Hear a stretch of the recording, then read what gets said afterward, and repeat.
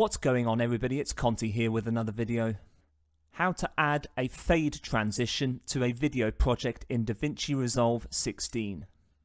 To insert the video files which you wish to add the fade cut to, simply go to File, and Import Media, and select the files that you wish to use from your File Explorer.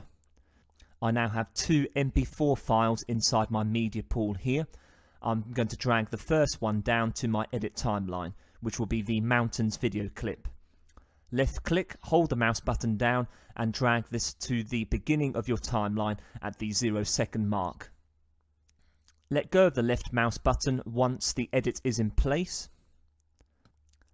I'm now going to return to my media pool and left click to select the second video and drag this down to the timeline after the first video clip.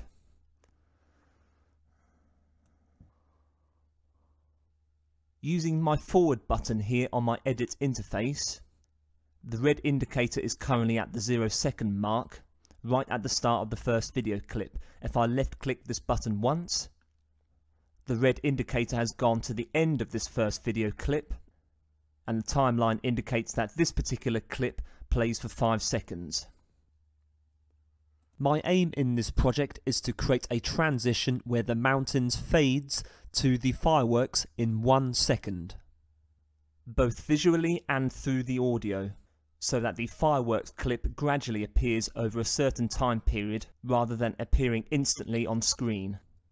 In order to go back to the beginning of the final second in my mountains clip here on my timeline, with my red indicator between both clips on my timeline here, I'm going to hold K on my keyboard and tap J to move my red indicator to the left.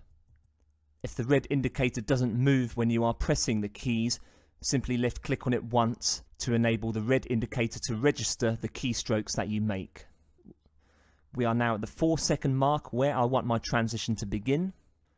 I'm going to left click on the blade edit mode and make a trim at this particular section here. Left click. If I use my mouse with the selection mode again once more, if I now left click on the blue edit of my mountains video and drag this up one, you can see that the visual content for the mountains video has been moved up to video track 2, whilst the audio for the mountains video has been moved down to audio track 2. The fireworks content will stay in video and audio tracks number 1. With the selection mode tool still selected, I'm going to left click once on the fireworks edit, hold my mouse button down and drag this to the left so that the content of the fireworks clip will commence at the point where the mountains clip starts to fade away. I'm going to select my indicator and drag this to the end of my mountains clip. Using the blade edit mode once more, I'm going to trim this particular section of the fireworks clip so that I can now add transitional effects to these 4 sections on my timeline. At the 4-second mark, we want the mountains to be completely visible and opaque on screen. If I make sure that the mountains edit is selected, like so, with a red outline, underneath Inspector in Video, underneath Composite, you should see Opacity set to 100. Alongside the opacity number is a diamond shape which indicates a keyframe application. Left click on this once, and this should turn to red. I also wish for the sound to fade as the mountain clip comes to an end. Therefore, if I left click on Audio, underneath Clip Volume, the number should be 0, which is the default normal value for an audio level in DaVinci Resolve. I'm going to left click on the keyframe diamond shape here as well, so that this is red and the audio level will be normal at this particular point. I'm now going to drag my red indicator to the end of this mountain clip to the 5-second mark. By this point, the mountains clip should have faded to the fireworks scene. In order to apply the fade effect, I need to add another keyframe here, underneath Video in Inspector, by left clicking once on the diamond icon next to opacity. And this time, rather than having the full image opaque, I'm going to left click and drag the cursor to the left to make the visual medium transparent. You can double left click and type in 0 yourself manually. Press enter when you're done. Now go to audio, and to apply a similar effect where the sound fades, I'm going to left click on the diamond shape once more, next to volume, and reduce this level to -100, which should mute the clip and make the fireworks clip audible.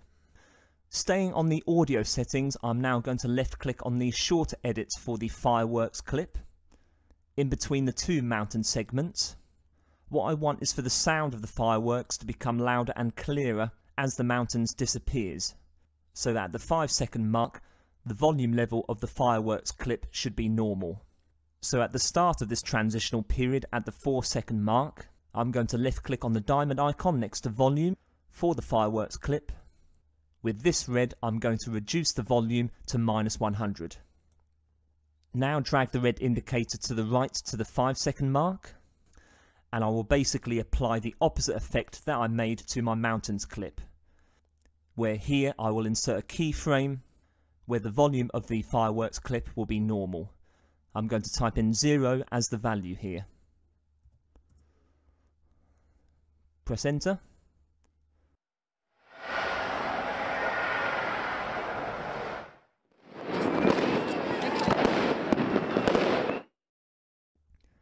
Thank you very much for watching. I hope that video was useful to you. If you enjoyed the content and wish to be notified about future uploads on this channel, please like and subscribe. Join me soon for another video. Take care.